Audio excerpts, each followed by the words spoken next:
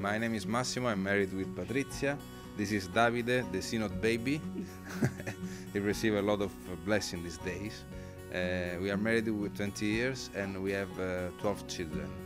The oldest is 19, he's studying at the university in Maastricht. The other is studying and normal children. We are no so family, fantastic family, normal family with normal problems. But the Lord help us every day. It's very important to pass the faith to the next generation. We celebrate the Eucharist on Saturday evening, and on Sunday morning we pray the morning prayer with the children. So we take a word of the Bible and we speak with them. Are you okay?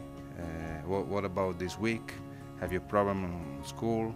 Are you in peace with all brothers and sisters? Do you have to ask forgiveness? And also we can ask forgiveness if we make a mistake. Sometimes. We live in the Netherlands as a missionary family. Yeah.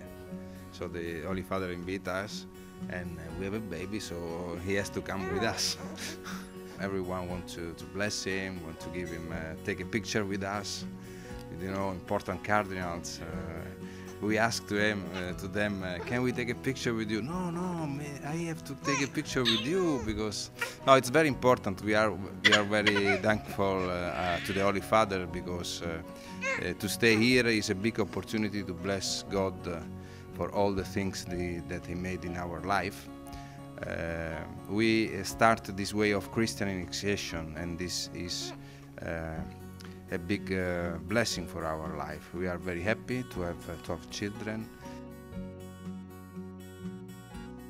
Paolo VI made a great encyclic with Humane Vitae, and it's not true that the Humane Vitae it's last. It's an heavy thing that you have to. No. It's grace. It's really grace. Yes. Now, we would like that will come the light of the Christian family, that this model of the Christian family will be proposed with enthusiasm, with a positive message.